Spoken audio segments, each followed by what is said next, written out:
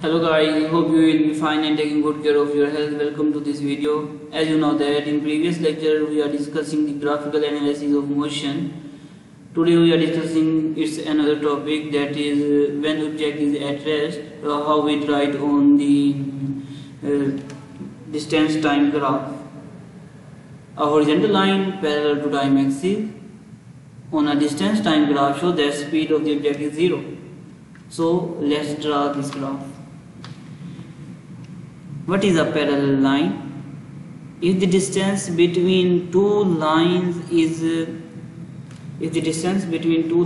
same between each particle of these lines, that is called distance. That is called parallel lines.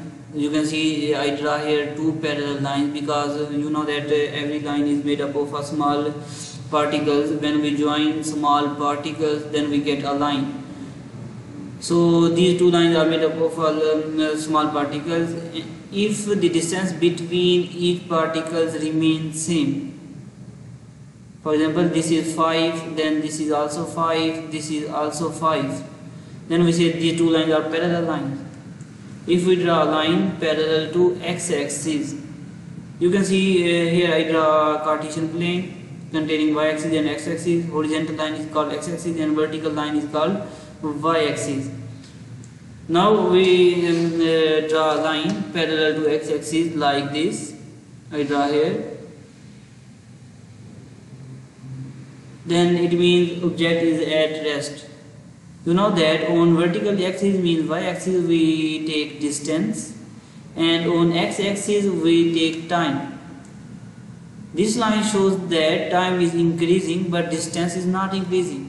For example, at a point a body is at 5 meter and at a point the body is at 10 meter, and here this is a point when a body is on 15 meter.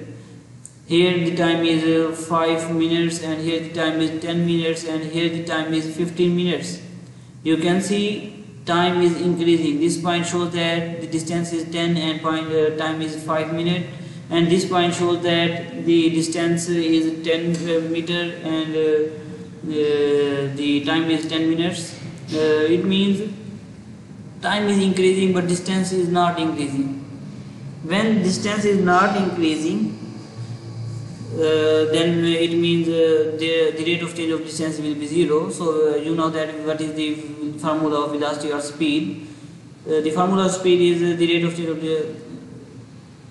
the formula of speed is the rate of change of distance del s with respect to time is called speed. You know that you can see here the distance is not changing, so means 0, and time is changing continuously. So here we write t, 0 divided by t, we get here 0. It means we get speed 0. It means the object is at rest.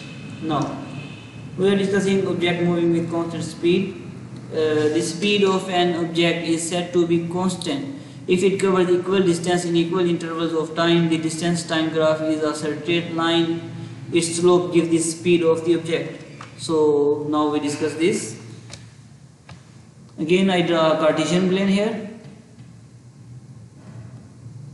This is a Cartesian plane, and here now we get when here I take time 5, 10, 15. On x-axis I draw time and on y-axis I draw distance 5, 10, 15. If in 5 minutes our body covers 5 meter distance, here we plot a graph, here we plot a dot, and if our body covers 10 meters in 10 seconds, here we draw a dot. Now here when a body is covering 15, if a body covering 15 meter in 15 distance, then here we draw a dot. When we join these dots, then we got a slope. It means object moving with constant speed. When a body is moving with constant speed, we got a slope because you can see the distance between time interval is of 5, and the distance between the distance intervals is also 5. A body is moving with constant covering constant distance with respect to constant time. That's why we say it is moving with constant speed. Okay. Now next, object moving with variable speed. When an object does not cover equal distance in equal intervals of time, then its speed is not constant. In this case, distance time graph is not a straight line like this. Again, I draw another Cartesian plane.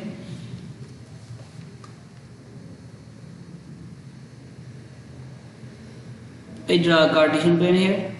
Now, here I draw time 5, 10, 15, 20. Okay, now here distance will be 5, 10 and 20. Okay, if our body start to move 5 meter, okay, then it cover 10 meter in